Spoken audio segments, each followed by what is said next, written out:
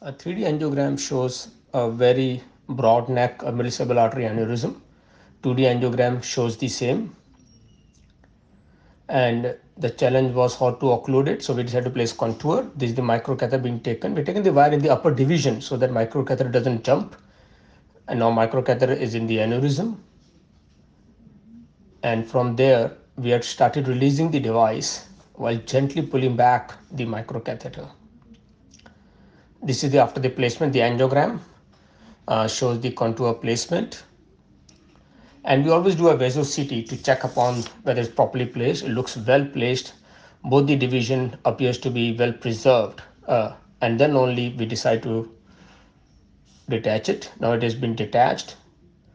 At the moment, aneurysm is filling. This is 2D angiogram, shows the aneurysm filling, but the pressure within the aneurysm reduces drastically. And again, we did a VasoCT after the detachment, and now which shows subtle change maybe in the placement of the device. You can see it is slightly maybe lower down, but it's still the arteries are well preserved. In the other views, well opposing the walls, we are very satisfied.